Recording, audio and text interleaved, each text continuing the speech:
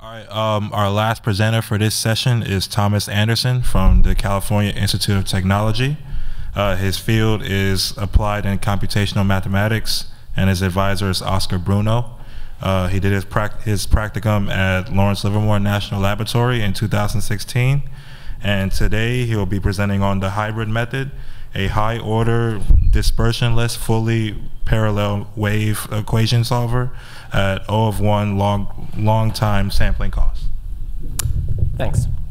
So this project I've been working on this for a little while. It lies at the intersection of transform methods, fundamental solution methods, and boundary integral equations.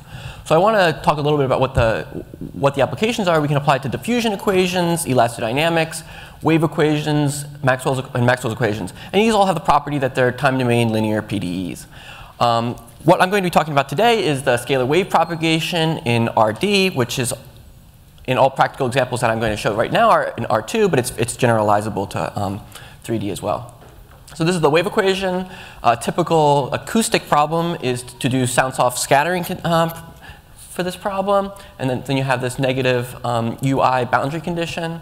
So that's a pretty typical problem that you might be interested in. And again, this is all time domain, so it's not a time harmonic assumption going on. A lot of applications here that I'm not going to talk about too much, but this is a very classical problem that you might be interested in. This, of course, being a classical problem, it's been studied for quite a while. There are existing numerical methods in areas like finite difference methods, finite element, something called a direct solution, directed discretization of integral equations, and also something called convolution quadrature. So volumetric methods have a number of problems. You have to discretize for an exterior geometry everything, which is obviously impossible. So for the exterior problem, you actually have to use something called absorbing boundary conditions, which is challenging and expensive, but it's been studied for a long time. Time stepping is an issue because you have to iteratively progress through time. You generally have a low-order accurate spatial discretization and temporal discretization, so it's very expensive to do much work. Numerical dispersion is always present in finite difference methods, and so multiple scattering is problematic when you want to compute when waves intersect the boundaries. So I don't consider these to be useful for me. But convolution quadrature is another method which has some really interesting properties. What it relies on is that there's this connection with the Helmholtz equation, which is the frequency domain problem for wave propagation. And it uses a discrete Laplace transform to discretize, to transform a finite difference approximation in time to a set of decoupled frequency domain problems. And this decoupling means that you can really throw HPC at the problem. If all these Helmholtz equations can be solved independently, you can throw it at a supercomputer and let it compute all of the independent problems and then resynthesize. Of course, the synthesization is itself an approximation. You have to use a trapezoidal rule to approximate some complex contour integral. The convergence of the trapezoidal rule is impacted by how close the contour lies to certain scattering poles of the boundary integral equations you're using to discretize the frequency domain problems. And so it can be, in practice, quite slow and expensive. Of course, it has all the advantages that I just described, but in a really important way, it uses boundary integral equations, which allows you dimensional reduction. You're not solving on an exterior geometry, you're not doing anything volumetrically, you're solving on the boundary of your scatterer. It also, there are a lot of methods for fast frequency domain solvers, which it relies on. Of course, it has all these disadvantages, and so I wanted to look for something a little better. And particularly, I want to look for something that has cheap costs for long time simulation, and also has no dispersion error. And that's what I'm going to talk about next, but I want to briefly mention time domain integral equations. Basically, you have a fundamental solution in 2 or 3 dimensions, and then if you integrate this against some density, any result will be a solution to the wave equation. Of course, it might not satisfy your boundary conditions, but that's why you solve an integral equation to actually satisfy to find the right density for the boundary conditions. This is actually not a very good way to approach the problem either, so we want to look for something a little bit different. Frequency domain solvers, you're solving the Helmholtz equation. These are the fundamental solutions for the the Green's functions for the frequency domain problems. And the method of layer potentials allows you a solution in the frequency domain, which again, it's just like in the time domain problem, but only in frequency domain. You can get your solution, and then you just have to solve a boundary integral equation to find the right density. And there are various formulations you can use, and I'm not going to talk about that too much. But the hybrid approach I'm going to describe here is a time domain simulation technique which uses Fourier transformation. And it gives you the same decoupling where you are taking you're producing a time domain simulation on the basis of decoupled frequency domain problems. And you resynthesize all of those frequency domain problems through a Fourier transform. The questions you have then are, how do you exploit the hybrid approach for high performance computing? And that's obvious. You just solve each problem independently, so it's trivially parallelizable. But the real questions are, what quadrature rule do you use for this Fourier transform?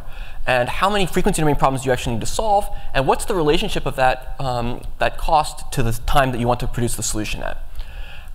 I'm going to describe a new quadrature rule that we developed for this problem. But first, I want to explain why maybe the trapezoidal rule is not what you want to do. So this is the trapezoidal rule. It's a classical method to produce the solution to any periodic integrand, but also, of course, for band-limited functions. So if you do this for the Fourier transform, you get this discretization. Unfortunately, you see that you have this exponential in the result, and this is periodic.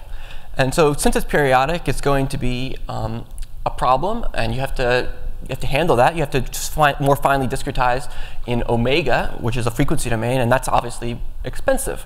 So this is not a good solution for long-time simulation.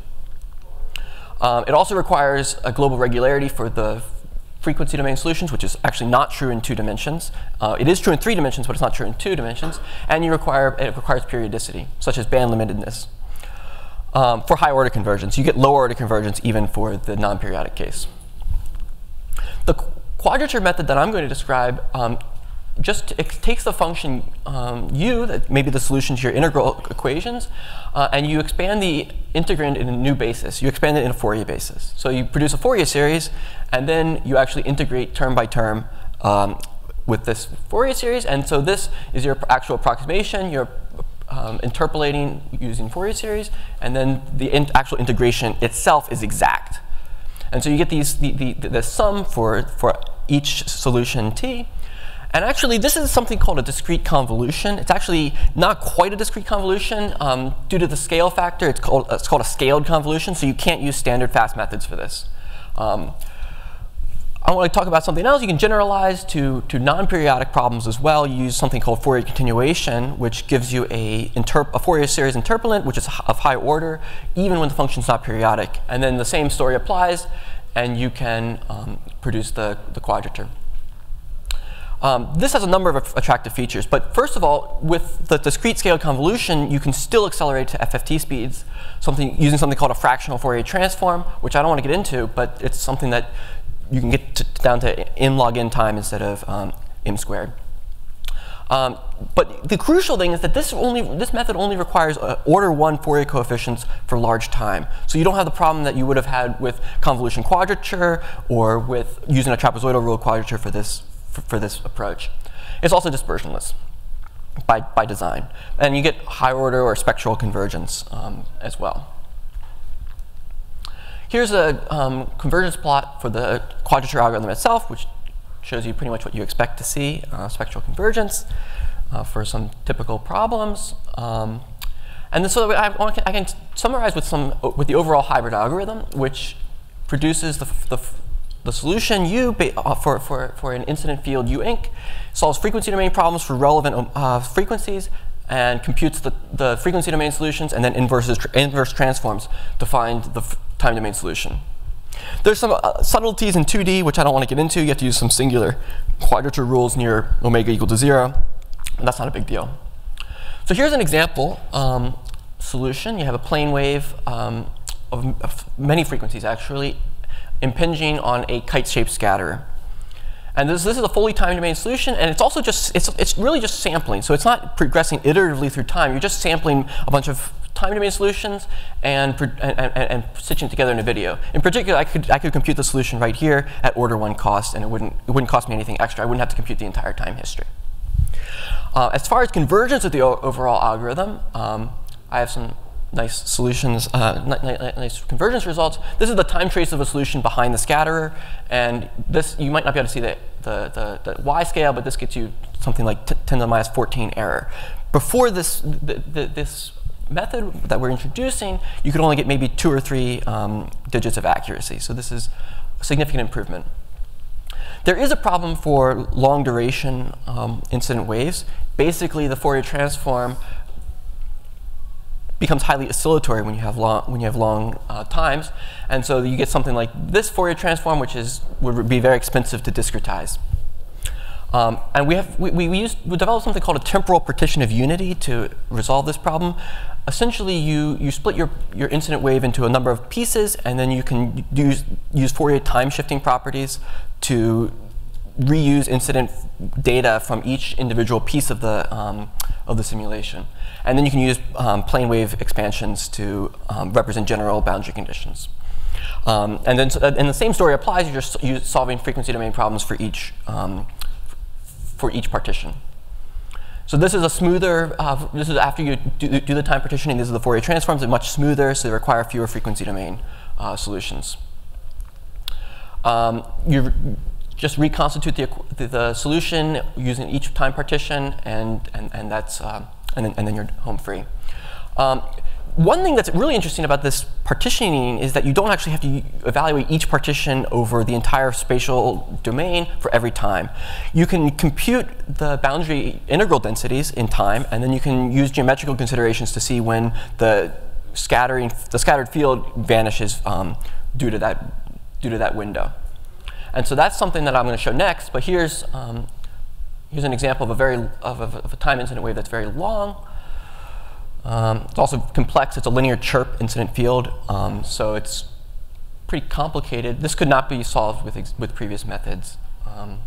This is solved on a university cluster.